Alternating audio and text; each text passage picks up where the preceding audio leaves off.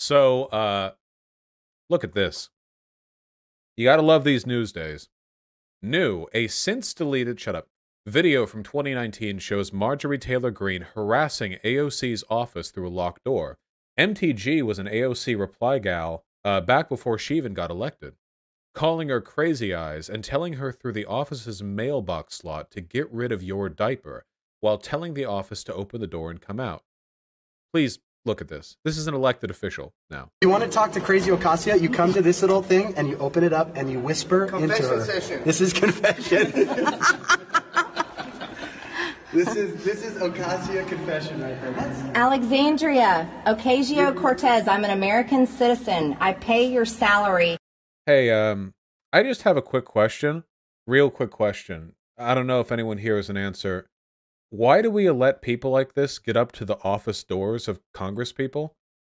I feel like the working area for Congress people should be behind, like, several security checkpoints. Through the taxes that you collect from me through the IRS, because I'm a tax-paying citizen of the United States. I'm a woman, I'm a female business owner, and I'm proud to be an American woman. And I do not support your socialist policies, and I do not support your murderous abortion policies. As a mother of 3 children, I'm appalled at New York's law for abortion, and it needs to end, and it needs to stop now. You're bringing God's judgment on our country, and I'm against it as well. This woman now has the same political power as AOC, by the way, at least in terms of her congressional role. As my friends. So you need to stop being a baby and stop locking your door and come out and face the American citizens that you serve. What, if you want to be a big girl, you need to get rid of your diaper and come out and be able to talk to the American citizens instead of us having to use a flap, a little flap. But you're the one using the flap. She's like, she keeps flapping her gums. Oh, flappy, flappy. Okay, well, This is like child This games. is child. Session.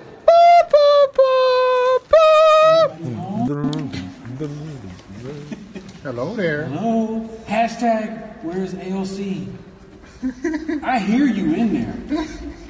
Serious? Wait, are there really not, like, security guards that can, like, walk into the hall and, like, say fuck off to these? Are you just allowed? Could I go to DC and just, like, find a congressman I don't like and just, like, scream into the mailbox as hard as, like, the little mail window slot? Can I just do this? Am I allowed? Can we do it to senators?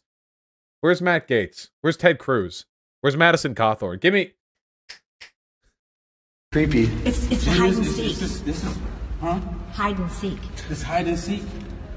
Tag, you're it. Guess what? You can't stay in there for... CNN said they had them following around. Okay, if security's here, I don't think they should be allowed. I'm sorry. Pardon me for sounding like an authoritarian anti-democrat here, but I don't think random people should be able to scream at Congress people while they're doing their job through a fucking... I know none of these people have guns on them. It's not like this is necessarily a security threat. I just don't think it should be allowed. forever. Can you come out and play? Let's go. All right, so we were, I What if they have weapons, though? They went through a security checkpoint to get here. They don't have weapons. guess she got the message before we came here, because if you want to come to visit the socialist, communist, You're a very good artist. I'm just Holy trying. shit, is that Keemstar? Good artist. I'm just trying to decorate. You know. This is her book where we sign it. This is her signing book, and I'm just signing in. immature child. Yeah. Should we draw a wall? Should we draw a wall? Yeah, Let's draw a wall. Where's it? Is there another pen? We really want to draw a wall. So let's draw what a wall looks like, everybody. This is a wall. Imagine doing this and saying that AOC is the one who looks crazy. They're like children. They're actual children. You guys have to understand, okay, that fascism is like a kind of mental infantilism. If you actually read on how like the internal behavior of the Nazi party rang out, these people aren't like steely professionals. These people act like kids. I've said this before, but Adolf Hitler actually wanted his contemporaries to refer to him as the wolf, or whatever that is in German, and got insulted when they wouldn't. He would get upset if the media was mean to him, and he would sulk. He would sometimes sleep in till noon. It does it to people. It's a mental regression. that Marjorie Taylor Greene clearly didn't need any help with, considering she wasn't that bright to begin with. Yeah. Anyway, you know, AOC responded to the publicization of this video. The fact that Kevin McCarthy, the House GOP leader, stripped Justin Amash of all committee seats for criticizing Trump, but has worked to protect this person, MTG, also known as Grinning Titan, from consequences, including pretending he doesn't see it, tells you that what is happening with the support of GOP leadership. And then additional info comes out. Among Greene's associates with her is Anthony Aguero, who was among the Capitol mob on January 6th who went into the building. So of the two people who went to the door to harass AOC and like yell at her and tell her to put a diaper through, one of them became a congresswoman and the other one was arrested for storming the Capitol building. Can't stay in there forever. Come out and play. Yep. Spectacular stuff. AOC rightly says, if the shoe were on the other foot, the GOP would be calling for my expulsion. When is this from? I mean, these tweets are from today. AOC calls her unwell. Uh-oh. Oh, no, no, no, no, no, no. Oh, no, no. Just about the whole situation with Marjorie Taylor Greene, is there any aspect to that? There's obviously more clips that have been uncovered. Yeah, it seems as though she had been posting some video. I mean, this is a woman that's deeply unwell and clearly needs some help. Hey, you all get mad at me when I describe my debate opponents as crazy. You call me ableist, but when AOC does it, you people are okay with it? Half the people I debate, this is how I feel after I talk with them, you know? Or like when I'm talking with them. They're saying shit, and I'm like, do I respond with a debate point, or do I encourage them to get therapy, or... AOC's repping my tactics here, okay? You don't say unwell. Hey, if AOC wasn't a congresswoman, if AOC was still a bartender, she wouldn't be saying unwell either, okay? She'd be saying fucking crazy-ass bitch, all right? But AOC is a congresswoman now, okay? I'm not! Different standards. You know, and her kind of fixation has lasted for several years now. You know, it's at this point, I think, the depth of that unwellness has raised concerns for other members as well. And so, you know, I think that this is an assessment that needs to be made by the proper professionals. She said she wasn't going to stop debating you when asked yesterday or challenging you in a debate. Yeah, you know, it's she does keep discussing this, but it's not a thing, you know, and so I'm concerned about her perceptions of reality. Just one last question. Before all this blew up in the hallway previously, did you ever have like a conversation with her previously that was not as well? I mean, a couple of weeks ago, she approached me on the floor of the house. But aside from that, no. This is just kind of come from nowhere. I love that. AOC doesn't even pretend to take MTG seriously. She's just like, I don't know, man. She's kind of crazy, you know, just like she's like obsessed with me and like, I don't know. I don't want to. I think that Marjorie Taylor Greene has an advanced case of AOCDS. Y'all know what I'm talking about. Concerned with her perception of reality, see that's less bad, Vosh. I'm not a congresswoman. Jesus. Is she ever going to be expelled from Congress? Why would she be? Marjorie Taylor...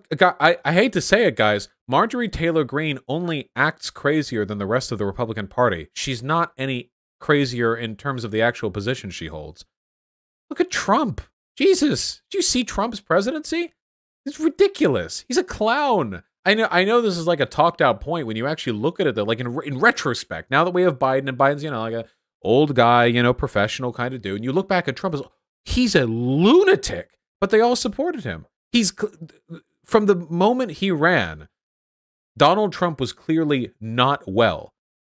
Pathological narcissism. I mean, lying about the size of your inauguration crowd. First day you're a president and you publicize and defend a factually disprovable lie. You could, like, something that you can actually just immediately and evidently disprove. But he did it anyway, and nobody cared. Nobody cared. Didn't matter. Nobody cared. This is what Republicans are, okay? I've said this before, and I'll say it again. I'll say it as many times as I need to, okay? Their positions are determined not by logic, but by emotion. Everyone's positions are determined by emotion by a little bit. I'm not saying every Democrat is some hyper-logic lord, but for them, it is a deep-seated, pathological, virulently emotional response to everything. There is no internal engagement whatsoever, which explains their behavior. And MTG, I think, is just the logical next step of this point, you know? Initially, you know, you have a Republican Party that is driven in large part by contempt of minorities. I mean, you say 50, 60 years ago, after the party switched, you know, the Southern strategy, you have them driven in an almost logical way. Not that hatred for minorities is logical, but the way in which they enact their positions feels like it follows a cohesive thread. But it's fallen apart with time. And you can only sell insane conspiracy theories to old boomers for so long before eventually they start voting off those crazy conspiracy theories. See, that's the problem with a democracy. In an autocracy, you can say whatever crazy shit you want to the population. They don't vote new people in. You're in charge. You can maintain control. But in democracy, you feed the population crazy bullshit. Eventually, they're going to start voting in crazy people reflective of the shit that you've given them. That's why democracy and republicanism don't go hand in hand, actually. They don't work very well. So, the crazy is here to stay. I'm just hoping, and this is what I really, really hope. I mean, I think about this often. I really hope that people like Marjorie Taylor Greene are evidently unwell enough to push people who were previously in the Republican Party more towards being an independent. Clarify you're not for autocracy, Lamau. I'll keep it ambiguous so that the absolute degenerate brainlets who can't figure it out immediately by the tone of my voice, you know, have something to play with, you know, the way that a cat would sort of bat at a stupid jingly toy. That's you. That's your confusion in this moment. I hope you have fun with it for years. The hope is that people like Marjorie Taylor Greene and Trump and what have you push these more moderate Republicans to the center. I just don't know how much that's going to happen, really. It's about 40% of the Republican Party thinks the election was stolen. What is it, 40, 50? What's the... There is a group of people in the Republican Party who could potentially be swayed by sufficiently abhorrent behavior on the part of the Republican Party. You know. Well. Oh, a final follow-up to that, by the way. An interesting study came out. Somebody emailed this to me. It came out last month, so it's not new, but a new study draws a line from January 6th to Charlottesville. It's a study, sort of a meta-analysis of previous pieces of information about the nature of the January 6th Capitol riot, which talks about the demographics of the people involved. There are some really interesting points in here that I want to go over, okay? Robert Pape is a political scientist at the University of Chicago who specializes in the study of various security threats. He did a research bit in Washington Post, published a column on this. The Chicago Project on Security and Threats, or CPOST, working with court records, has analyzed the demographics and home county characteristics of the 377 Americans from 250 counties in 44 states arrested or charged in the Capitol attack. Those involved are, by and large, older and more professional than right-wing protesters we have surveyed in the past. They typically have no ties to existing right-wing groups, but like earlier protesters, they're 95% white, shocker, and 85% male, and many live near and among Biden supporters in blue and purple counties. Nor were these insurrectionists typically from deep red counties. Some 52% are from blue counties that Biden comfortably won. But by far the most interesting characteristic common to the insurrectionist background has to do with changes in their local demographics. Counties with the most significant declines in the non-Hispanic white population are the most likely to produce insurrectionists who now face charges.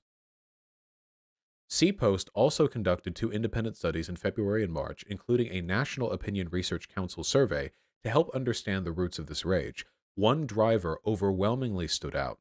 fear of the Great Replacement. Great Replacement theory has achieved iconic status with white nationalists and holds that minorities are progressively replacing white populations due to mass immigration policies and low birth rates. Extensive social media exposure is the second biggest driver of this view, our surveys found. Replacement theory might help explain why a high percentage of the rioters hailed from counties with fast-rising non-white populations. So, what makes this interesting to me, this actually completely disproves the bullshit people were saying about the the January 6th Capitol riots being some sort of working class populist thing of people rising up against their government. The primary motivator here had nothing to do with working class antagonism. These demographics were disproportionately older, wealthier, more professional. It was racism. Racism did it. Now, I knew that because I don't hold on to this delusion that right-wing fascists are actually just working-class heroes. There are people, like Jimmy Dore types, who talked about the Capitol riot like they were, you know, like, no, they're just sick of all the corruption in D.C. and yeah, maybe they're wrong about the election stuff, and maybe Biden really did win, but you can't ignore their working-class animosity. No, no, no, no, no, no, no. It was a new Charlottesville. Except instead of it being a combination of existing far-right groups, it was the creation of a new one. People united in a pathological obsession with maintaining conservative control of government so they can keep brown people out of this country. That was the primary motivator. It always has been. Building the wall at the southern border, the Muslim ban, Black Lives Matter. Trump's presidency has always been about racial animus. Comparatively, he spoke about like working class issues very, very scarcely. And by the way, if you want to be a big working class guy and all you got to talk about is the Rust Belt, you can fuck right off. The most obvious and evident working class demographic are people who live in the inner city who are working minimum wage jobs, often people of color. If you're some working class hero and you're only referring to the working class as the, 65-year-old white men in oiler towns, then you're talking about white people. You're not talking about the working class. Now, those people are part of the working class, sure, but if you're only focusing on them, no. So I like this survey because it makes so obvious what we already knew, which was that there is no allying with the right on this. There isn't some underlying working class animus that we can unite on.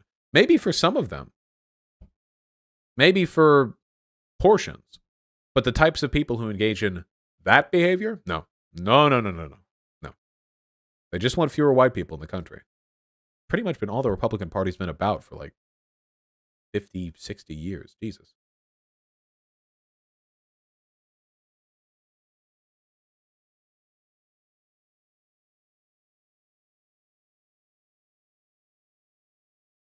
Would you please do a Politics 101 on critical race theory, please? I feel like I talk about it so much, and it never sticks, really. But, wait, what did I say? Oh, no. Did I say fewer white people when I said fewer non-white people? Tempest! Cut that in a way to make it... No, just include this segment. Just stop here. I meant non-white people, obviously. I misspeak all the time. Just include it here. Okay, now cut.